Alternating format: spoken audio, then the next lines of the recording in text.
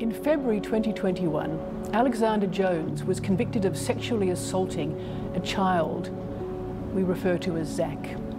After his conviction, the media reported that Jones had misused credentials provided by his former employer, Melbourne City Mission, to access sensitive information about children, including Zach. Jones was the subject of serious interstate child protection concerns at the time he joined Melbourne City Mission. He had been investigated in relation to multiple alleged sexual offences.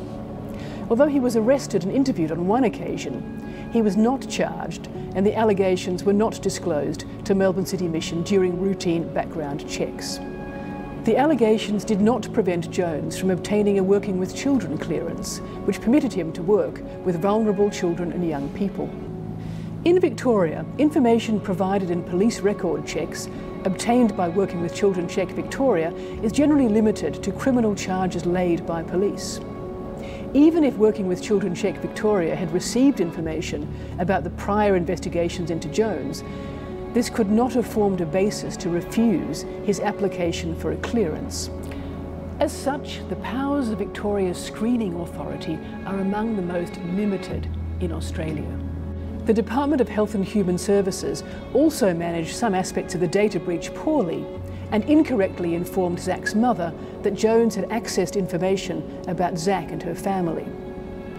The impact on the family was huge.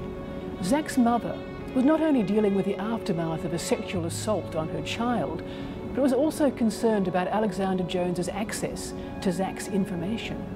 She was given inaccurate and contradictory information about Jones's access to her son's information, which resulted in significant safety concerns and upheaval for her family. Reforms to the legislation are needed to bring Victoria in line with other states and territories and to promote the rights of children and families enshrined in Victoria's Human Rights Charter. Some painful lessons have been learned. For the sake of our children, more needs to be done.